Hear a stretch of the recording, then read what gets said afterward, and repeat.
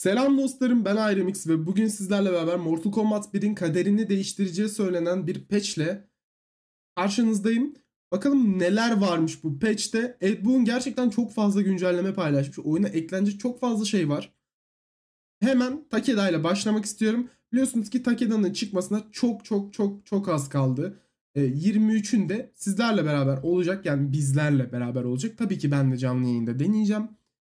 Ve bu pazartesi, yani kaçına denk geliyor tam olarak söyleyeyim. 15'inde Takeda'nın gameplay trailerı çıkacağı söyleniyor. Karakter çok akıcı duruyor. Bundan önce de Evo'da oynanacağı, yani çıkış tarihinden önce de Evo'da oynanacağı söylenmiş. Şu şekilde bir intro paylaşılmış Boon tarafından.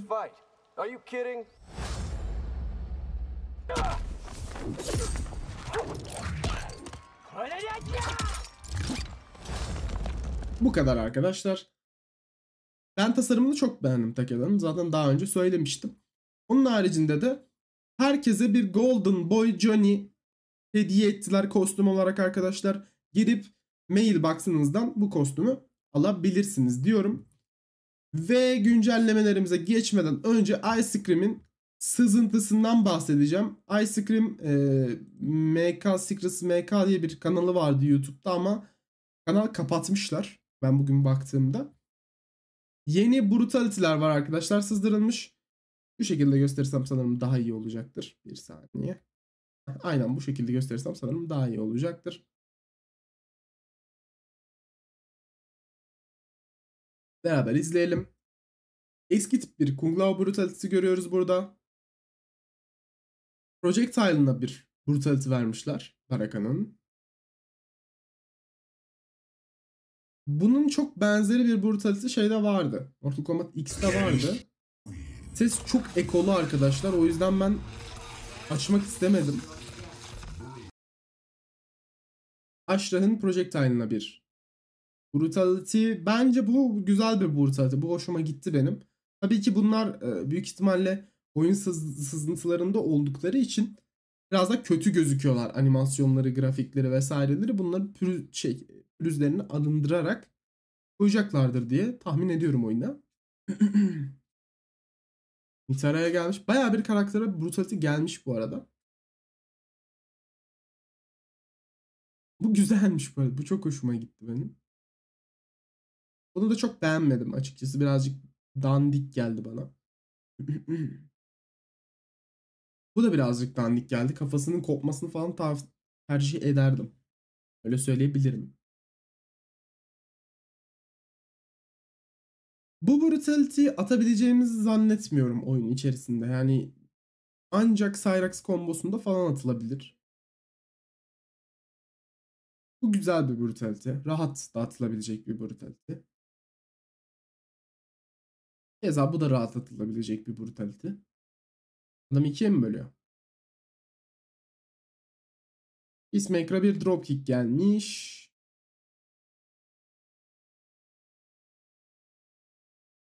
Shao Kahn'ın 1-2 stringine bir brutality gelmiş. 1-2 birine de gelmiş. Yanlış bilmiyorsam. 1-2-2 miydi? 1-2-1 miydi? Hatırlamıyorum. Şu.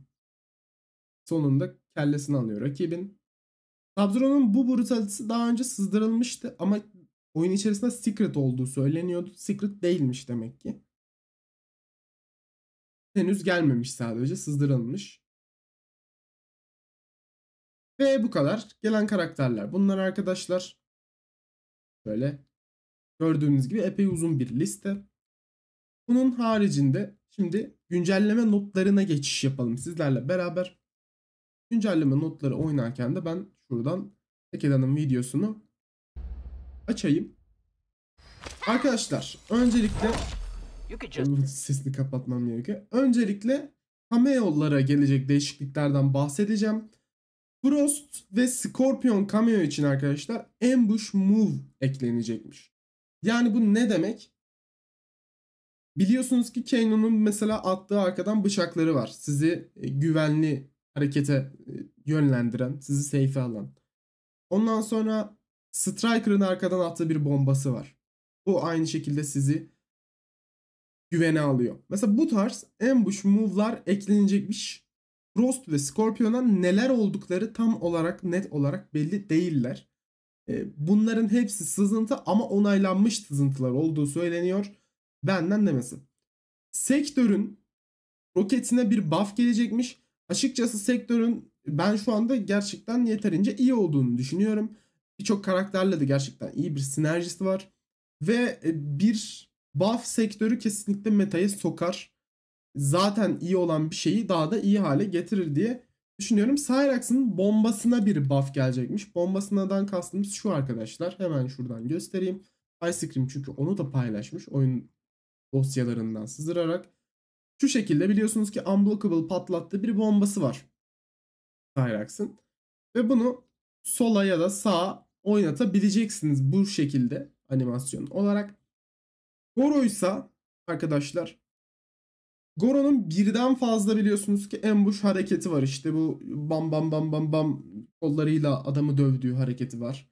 Ondan sonra stomp'u var yukarıdan aşağı inebildiği. Yine gelip de bam diye vurup geri gittiği bir hareketi var. Bu hareketlere cancel yani iptal edilebilme özelliği gelecekmiş. Bu nasıl kullanılır bilmiyorum ama Goro'nun aldığı bir buff otomatik olarak bize yeni bir striker, yeni bir Kano demek olacak. Benim görüşümce. Karakterlere geçiyoruz arkadaşlar. Nitara için çok ciddi bufflar gelecekmiş. Yani karakterin yeniden yapıldığına yani yeniden yapılmış gibi olacağına dair söylentiler var. Haberiniz olsun. Nitara severler umarım mutlu olur. Nitara'nın zaten mekanikleri iyi bir karakter ama oyundaki uçma mekaniğine karşılık gelebilecek çok fazla şey var. Ve low hareketi de az. Nitara'nın ciddi bir değişikliğe ihtiyacı var. Zaten burada da söylemeleri iyi olmuş. Lee karakteri için yeni bir string gelecekmiş. String nedir? Mesela 1-2-4, 2-1-2 falan gibi böyle bir yumruk kombinasyonu, bir tekme kombinasyonu hareket gelecekmiş. Lee gerekiyor muydu diye düşünüyorum. Bence Lee şu anda epey iyi durumda. Bence gerekmiyordu. Ama neden olmasın? Quan Chi için yeni bir hareket gelecekmiş arkadaşlar. Portallarla ilgili olacağı söylenmiş. Benim görüşümce bu mesela 4'e bastığınızda biliyorsunuz ki sırtınıza bir tekme atıyordu portalla beraber. Bunu high atıyordu. Büyük ihtimalle bunun gibi overhead ya da low bir tekme gelecektir. Benim görüşümce bu. Dediğim gibi Berkay söylemişti dersiniz. Scorpion'un arkadaşlar Amplify teleportuna ya da X teleport enhancement artık ne derseniz güçlendirilmiş teleportuna bir buff gelecekmiş ama ne gelecek belli değil dediğim gibi. Bunların dışında da Shang Tsung, Geras, Havik ve benim hiç beklemediğim Sub-Zero için bir buff geleceği söylenmiş arkadaşlar. Yani Li Mei'ye ya da Quan Chi'ye bence hareket gelmesi yerine bir Shang Tsung'a, bir Geras'a, bir Havik'e hareket gelmesi çok çok daha iyi olabilirdi.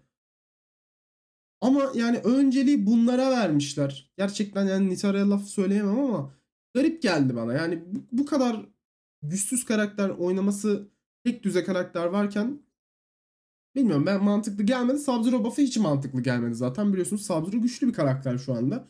Ki en son tekrar bufflandı. Bir string daha kazanmış oldu. Bir save string daha kazanmış oldu. Düzelteyim kendimi.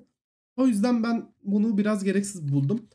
Uppercut Jump Cancel diye bir olay var arkadaşlar Mortal Kombat 1'de. Birçok insan kullanmıyor şu anda. Bunun sebebi de 2 bar harcaması ve gereksiz olması. Yukarıdan geliyorsa rakibiniz ve bir hamlede bulunduysa counter hit uppercut attığınızda yukarı ve blok tuşlarına basılı tutarak karakterinizi 2 bar harcayarak bir de havalandırıp yukarıdan bir stringle ne bileyim cezalandırabiliyorsunuz onu ama çok gereksiz bir kullanımı var dediğim gibi. Rakibe 150 vurmak için 2 barımı atacağımı sanmıyorum. Ve counter hit olması da şart yani. Öyle olduğu için bana saçma geldi açıkçası. Bu mekanik oyun ilk çıktığında biz çok şaşırmıştık. Aa parkattan komboya geliyor falan diye. Buna bir buff gelecekmiş arkadaşlar. Hem de çok ciddi bir buff gelecekmiş. Ben şunu düşünüyorum. Bizim ilk çıktığında oyun korktuğumuz şey aparkat atıp aparkatı iptal edip direkt komboya girebiliyor olmamızdı. Eğer yerde de böyle bir şey olursa gerçekten sıkıntı yaratabilir diye düşünüyorum. Ama yani kullanılan bir mekaniğimiz olmuş olur. Yine de bu Mortal Kombat 11'deki Crushing Blow Uppercut'ın aynısı olmuş olur. Bunların haricinde de arkadaşlar daha nerf ve buff yiyecek başka karakterlerin de olacağı söylenmiş ama bunlar sızdırılmamış ya da açıklanmamış. Aftermath için bir sızıntı var. Daha doğrusu söylenti var. Cyrax, Sektor, Noob Saibot, T-1000 yani Civa abimiz, Conan, Barbarian ve Ghostface karakterleri Aftermath'te kesin olacakmış. Böyle bir sızıntı var. Zaten bununla ilgili bir video paylaşmıştım. Cameo'lardan da arkadaşlar kesin olarak Harumi yani eski Hanzo'nun eşi, şimdiki Kuai Liang'in eşi, güçlü bir samuray savaşçısı kendisi. Harumi oyunda cameo olarak net bir şekilde olacakmış. Sızıntılarda bu da var. Kesin değil ama ihtimal olarak story'de Shinnok ve Kintaro bekleniyormuş arkadaşlar. Haberiniz olsun. Ayrıca 26 Temmuz'da arkadaşlar 26 Temmuz'da yani Takeda çıktıktan 3 gün sonraya denk geliyor yanlış bilmiyorsam. Evet. Bütün Mortal Kombat'ın yol haritası açıklanacakmış bir videolu açıklama şeklinde ve Mortal Kombat'ın geleceği, Mortal Kombat 1'in daha nerelere gideceği şeklinde bir açıklama yapılacakmış. Ben kendi kişisel görüşümü de söylemek gerekirse sanki bu gördüklerim şey gibi. Biz oyunu bir şeyleri nerfleyerek dengeleyemiyoruz. Her şeyi bozalım gibi bir izlenim algıladım açıkçası. Hayırlısı yani Mortal Kombat şu anda diğer dövüş oyunlarının maalesef gerisinde kalıyor. Oyuncu sayısı olarak da zaten bunu görebilirsiniz. Herhangi bir işte Steam Charts, Steam DB vesaireye gidip bakarsanız sadece Steam rakamlarından bile anlayabilirsiniz diye düşünüyorum. Çünkü Street Fighter almış başını gitmiş. Tekken iyi bir noktada. Onlara yetişmesi lazım. Önümüzde Riot Games'in dövüş oyunu falan da var. Umarım bu düzeltilebilir. Yani bu değişiklikler oyuna fayda eder diye kendi naçizane fikrimi de belirteyim. Bir de şöyle bir algı var birçok insanda. Ben oyunun yok olup ölüp bitmesini istemiyorum arkadaşlar. Mortal Kombat benim en sevdiğim oyun serilerinden bir tanesi. Street Fighter ve Mortal Kombat'ın yeri benim için apayrıdır.